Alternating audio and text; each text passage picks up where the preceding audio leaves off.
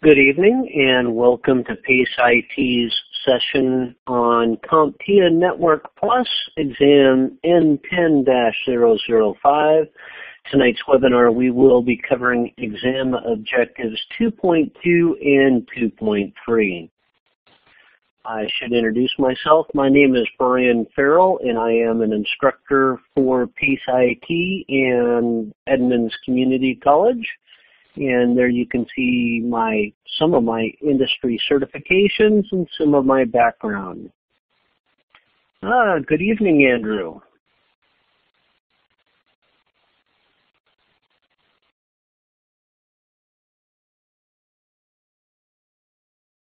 There we go. And with that, let's go ahead and jump into the topics for tonight. So we're going to start with exam objective 2.2, which is installing and configuring a wireless network. So you're going to get my take on this exam objective this evening. And where do we start? Well, we start with your configuration considerations. In most cases, if you're dealing with a small office, home office wireless network, you're probably going to go down to your local electronics store and buy a wireless access point, open it up, plug it into your wired network or to your router, turn it on, and you're going to go. You're going to use the defaults. That's because it's easy, it's simple, it's easy, but it's also very much unsecure. So one of the first things that you need to do if you decide that you want to secure your network is you need to decide what you're going to do about your SSID, your service set identifier. That is your network's name. As a general rule, most consumer-grade wireless access points are set to broadcast their SSIDs in the clear, but you do have the option of hiding it. A lot of people think that when they hide it, that it's not broadcasting. That's not true. The SSID is still being broadcast. It's just that the casual user can't see it. The way wireless works, the WAP has to broadcast the SSID in order for those who are allowed to connect to it to be able to connect to it. So you can hide it or you can leave it in the clear. That's up to you. As a general rule, I leave mine in the clear, but I do change my defaults.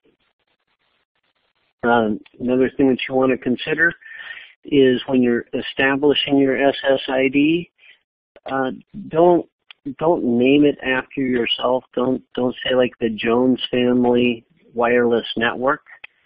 And why is that? Well, because you're just kind of broadcasting whose network you are, and people who want to break into it now know your last name, if that's what you do.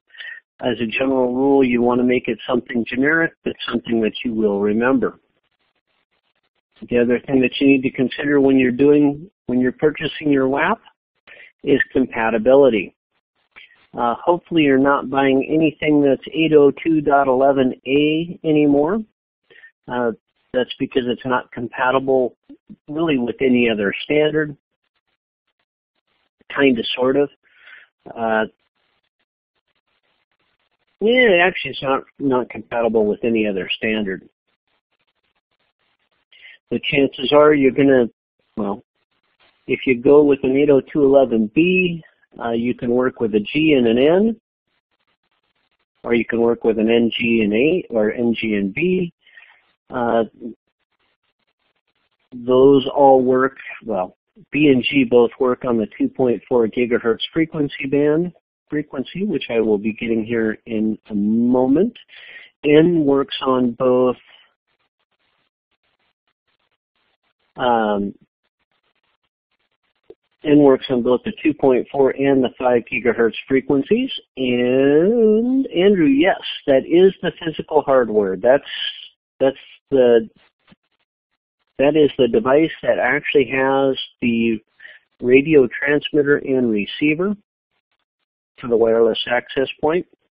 And in most cases when you buy those, you would, because you're setting up a wireless network at home, you would plug it into either your cable modem or your DSL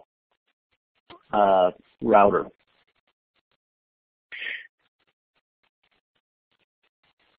Now, coming out now, actually it's been certified by the IEEE, is 802.11ac, which happens to be backwards compatible with both B, G, and N, and it works on almost strictly on the 5 gigahertz frequency.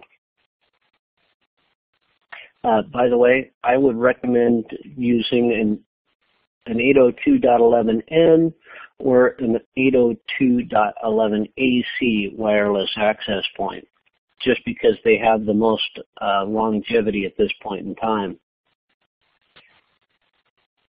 So let's move on. We were talking about frequencies. Well, let's talk about frequencies. So here they are. 802.11a works on the 5 gigahertz frequency band, and it uses OFDM as its modulation.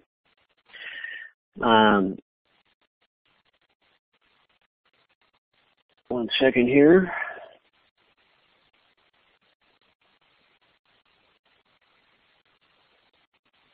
That is orthogonal frequency division multiplexing. And that's how it kind of splits stuff up to put it onto the frequency.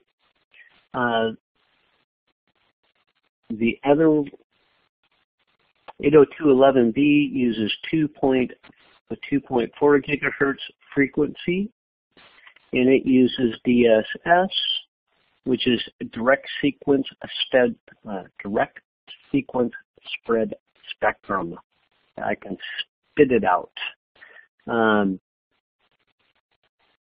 802.11g 802.11g is on both the 2.4 and the 5 gigahertz frequency. And 802.11 uses both the 2.4 and the 5 gigahertz. And it uses OFDM. And 802.11ac uses the 5 gigahertz on with OFDM. Now, I've been throwing out a lot of acronyms to you. Part of what's occurring or happening is OFDM is how the frequencies are split up, the channels and whatnot, and also how the signal is modulated to the carrier wave. It gets a little bit technical, sorry, but that's the way it is. When you're working on the 2.4 gigahertz frequency, there are 11 standard channels here in the United States. They're channels 1 through 11. And most of them overlap. You only have 3 channels that don't overlap. Channel 1, Channel 6, and Channel 11 do not overlap. And that's important to remember. If you're living in an apartment and you're using Channel 6 on the 2.4 gigahertz frequency, and your next door neighbor is using Channel 6 on his 2.4 gigahertz wireless access point, you may experience problems. Even if you're not using the same network, your signals still may be clashing because they are on the exact same radio frequency. So if you're experiencing periodic slowdowns and you're using equipment that uses the 2.4 gigahertz frequency, try switching channels first and foremost. A lot of the times what you had was you had a channel conflict, and that will improve the performance. Now, if you're using the equipment that uses the 5 gigahertz frequency, that offers 23 non-overlapping channels. So the channels don't overlap. It's not much of a risk anymore. Also, a lot of the equipment that uses the 5 gigahertz frequency will channel shift. That means when you fire it up, it'll select a channel, and if it notices that there's a lot of traffic on that channel, it will switch to a different channel. Awesome feature. Awesome feature. 1 second here. Sorry about that.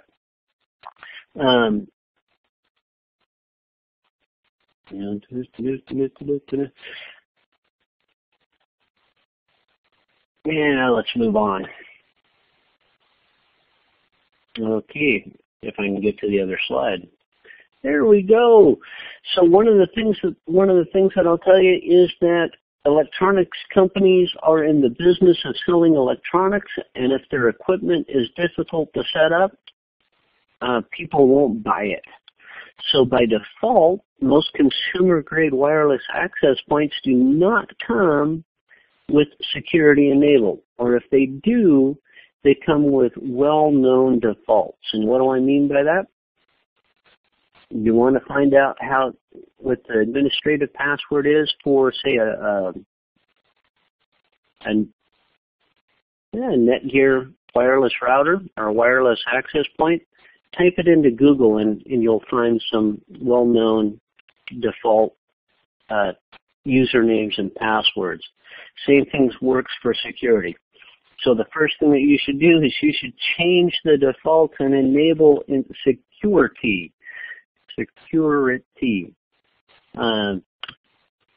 And part of that is enabling encryption.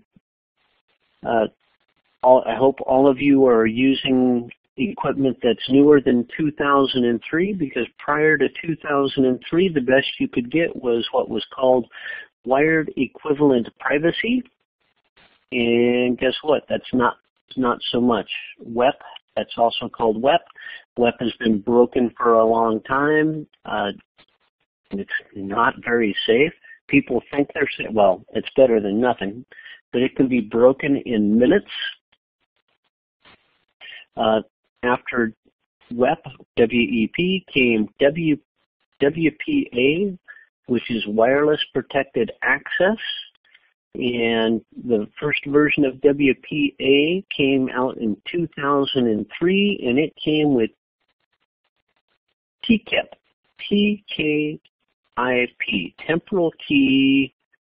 Now I can't remember the rest of it. I knew I should have written it down. But that was kind of as a stopgap measure. WPA, TKIP, was compatible with pre-2003 wireless access points. So it was kind of a stopgap until WPA2 came out, and when WPA2 came out, it came out with an encryption standard that was called AES, Advanced Encryption Standard, which is a symmetrical encryption program. It is the standard that we still use to this day. That, by the way, WPA2 came out in 2004. We're still using it to this day. It is still harder than heck to break, but just so you're aware, it can be broken. It is just difficult. Moving on. Some other hardware considerations is, where are you going to place your wireless access point? Well, a lot of that depends. Are you in a single or multiple access point environment? In most cases, you're going to be in a single access point environment, but if you're in a double or triple, you need to do some planning so that you have minimal signal overlap. But if you're in a single wireless access point environment, the best place to put your WAP is right in the middle of your coverage area.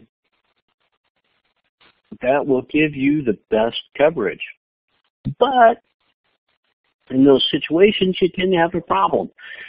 For most of us, The center of our wireless environment happens to be right in the middle of everything, where there's no place to plug in, and you don't have a cabled connection to your router. If you're in an office environment and you're lucky, you can run your Ethernet cable from your router or from your patch panel up through the false ceiling, and you can mount your wireless access point onto the ceiling, and you'll be good there. But if you're in a home, that doesn't work so well. So now you got to move your wireless access point out to an edge, which has its own problems. And I'll get to that here. Actually, now is as good as any. So if you've got your wireless access point on the exterior edge of your building, because that's where you got power and that's where you've got cabling, guess what? Your wireless signal is leaving your building. That's not too bad if it's going out into your backyard. You know, you can be out on your patio, use your wireless, yada, yada, yada. But if it's on the front of your house or in an apartment complex, you're shooting it out into the driveway, into the parking lot. And it can be seen by people. Even if you hide your SSID, it can still be seen with some special software. And if it can be seen, given enough time, it can be cracked. So you want to be careful with how you do it and where you put your wireless access points. It's not a bad idea after you set it up to actually walk around with your laptop and check your signal strength. Most wireless access points do give you the ability to adjust the power output of the radio, so you can fine-tune your coverage area. As a general rule, you can actually turn down the power output a little bit, shorten up your coverage area, make yourself more secure. Now, all consumer-grade wireless access points come with omnidirectional type antennas, which are also called straight wire or dipole antennas. And what they do is they just kind of send it out in a circle. It's an even spread. That works well for most of us, but in some cases that doesn't work so well. What happens if you want to put you've got a barbecue out back, out towards your back fence line. You want to have wireless out there, but you don't want to give wireless to your neighbors necessarily. How do you get it there? Well, you could use a directional antenna. Now, directional antennas allow you to kind of steer your coverage. You're still going to have some leakage, but you can kind of narrow it down a little bit. And the types of directional antennas that are out there are parabolic dish or Yagi antennas. Excuse me. Now, a Yagi antenna, most of us are, well, those of us of a certain age are kind of familiar with those because they look like the old TV antennas that people used to have on top of their houses. And why is that? Well, because those are actually Yagi antennas. But they can be used to steer radio frequency signals. So how do you set up the wireless network in a home? Like I said, you buy the wireless access point, you take it home, you plug it into your either your cable modem or your DSL, you power it up. Well, of course, you're reading the documentation. You actually plug your equipment into it, your computer or laptop. You change the defaults. You establish your security. You unplug your computer from it. You put your wireless access point where you want it, and now you log on. Piece of cake. Most of us have done it. Hopefully, most of us have done it and changed the defaults. So now let's move on to exam objective 2.3. And this objective deals with the purpose and properties of DHCP. Now this works for both wired and wireless networks. So let's talk about DHCP. So the first thing is how does my computer know what its Internet Protocol configuration is? How does it know what its IP address is and everything else? Well, more than likely that's because it's received its IP configuration from a dynamic host configuration protocol server. It's received it from a DHCP server. Now, some of you may be scratching your head. I didn't know I had a server. You do, but it's probably not a very big server. Almost all routers and DSL modems, so cable routers or cable modems and DSL routers have DHCP servers built into them, just in case you didn't know that. So not only did that server give your PC its IP address and subnet mask, but it also told the PC or Mac or whatever it is that you've got where the default gateway is and how to contact a domain naming service server. I have a whole session on DNS. I'm not going to get into that at the moment. The default gateway, by the way, is your door to the outside world. And you need to know that. Your PC needs to know where the default gateway is, because otherwise it wouldn't know where to send requests to get to the internet. So now, how does your PC contact the DHCP server? Well, here's the process. You have two choices. You have static configuration and dynamic configuration. In the static configuration, an administrator or somebody with administrative rights has logged on to that PC and assigned it a specific IP number and subnet mask. Not only have they done that, but they've also told that PC where the default gateway is, what the default gateway address is, and how to reach a DNS server. That's not too bad as long as you've only got a couple of PCs. But if you're like in my household, I think last time I counted, I have 7 PCs. We have 3 smartphones, 2 laptops, and a bunch of tablets running around here. I don't want to have to go around configuring those all the time. I use DHCP, which is the dynamic method. What I did is I configured in this case, my cable modem to hand out the IP address and IP configuration that I wanted. So the administrator configures the DHCP server to handle the assignment process. It automates it, makes it a whole lot easier just to deal with things. I can have equipment come and go, and I don't have to worry about it. So how does it work? Well, here's the typical DHCP process. The computer boots up. When it boots up, it knows its MAC address. I hope you know what your I hope you understand what the MAC address is. That's your hardware address. It knows what its MAC address is, but it doesn't know what its IP address is. So it sends out a discovery packet. Basically, that discovery packet says, hey, DHCP, where are you? And who am I?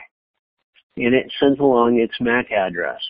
It sends that discovery out on a network broadcast. So it sends it out to address 255.255.255.255 on UDP port 67. The DHCP server is listening for these discovery packets. It hears it, it reads it,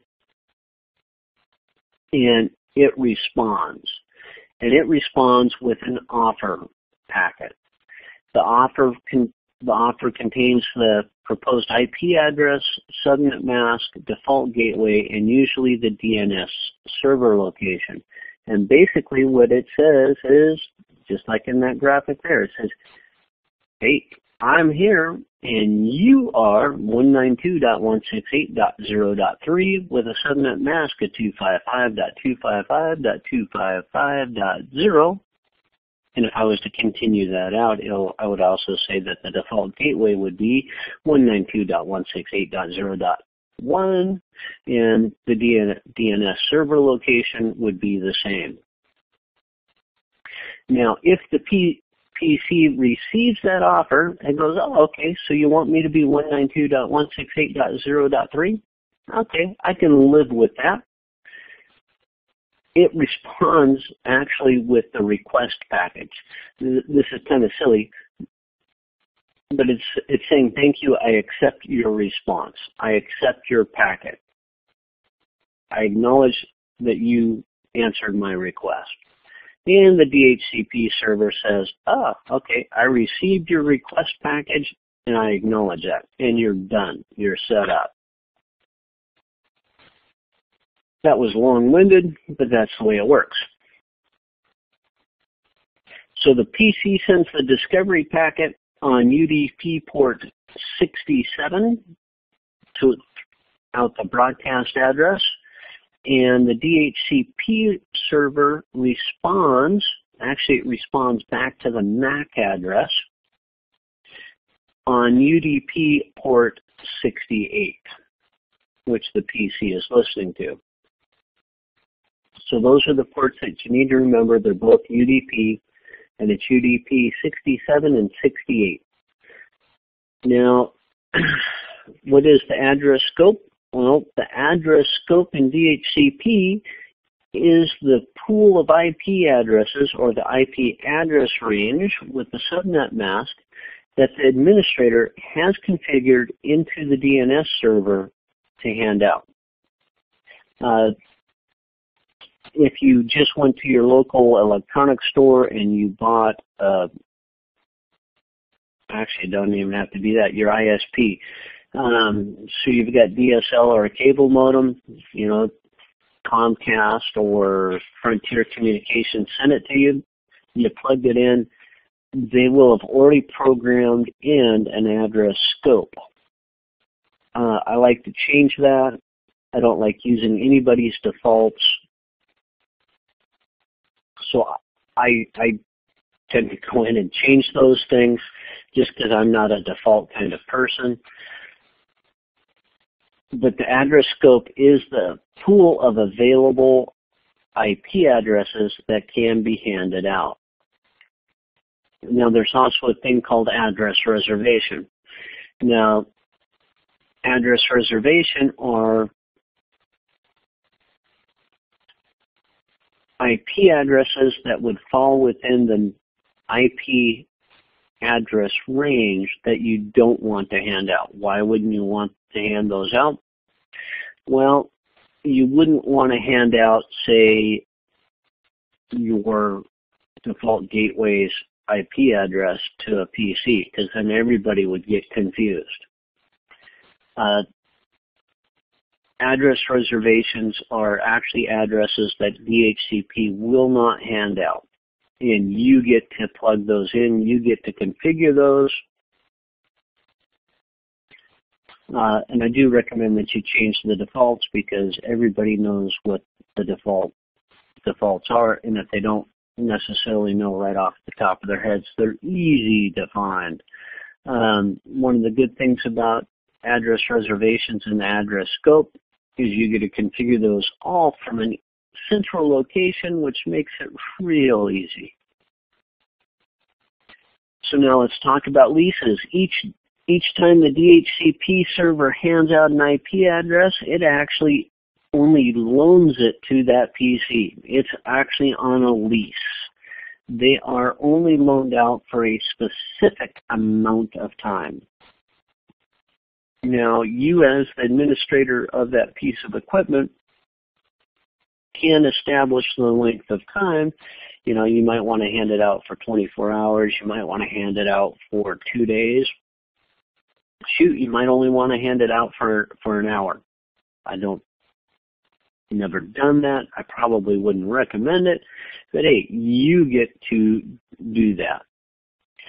Some of the options that you get to configure in DHCP are the default gateway, DNS server locations. If you're using a time server, that would be an NTP server.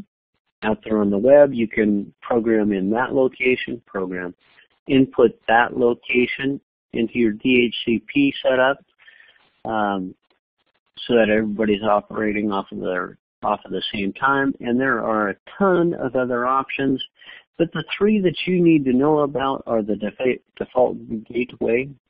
The three you need to know about are the default gateway, the DNS server, and time server addresses that you can input those into the DHCP server.